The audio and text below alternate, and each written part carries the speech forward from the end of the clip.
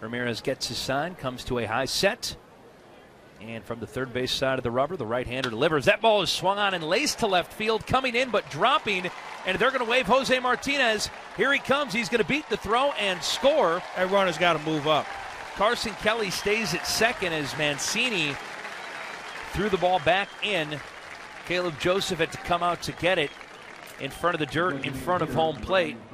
But instead of first and third, it'll be first and second for the Cardinals. Martinez was waved around third and the base hit. That kind of hung in the air and dropped. Free hot breakfast, 5:30 kickback, and much more at 150 hotels in 25 states. Munoz lines that one deep to left field, going back up over the head of the left fielder Stewart, and gone. Yairo Munoz puts it into the left field bleachers. A two-hit day for Munoz, and the home run makes it 9-2 Baltimore.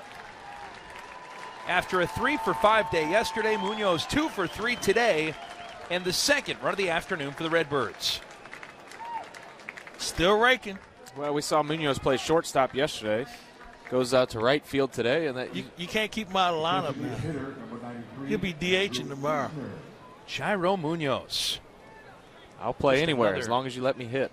Yo, man, I need to be in the lineup tomorrow. See, Mike, that's why they didn't send him. If he would have got thrown out at home, Munoz doesn't have a chance to tie it here. That's a good point, Kyle. Well, Munoz led off the inning with a home run and now faces Klimek, and he hits another one. That ball is long gone over the left field bleachers, over the concession stand, and Yairo Munoz has done it. 2 home runs in the inning, and we've got a tie game, 9-9. Put him on the team.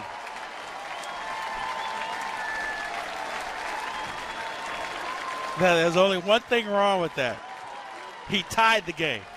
You never tie games after the 7th inning in spring training. He may get a curtain call here in Sarasota. Yairo Munoz. I show you, they're not the only guys that can hit home runs. If the first one was hit far, that one was hit farther. Well, that one hit the roof of the concession stand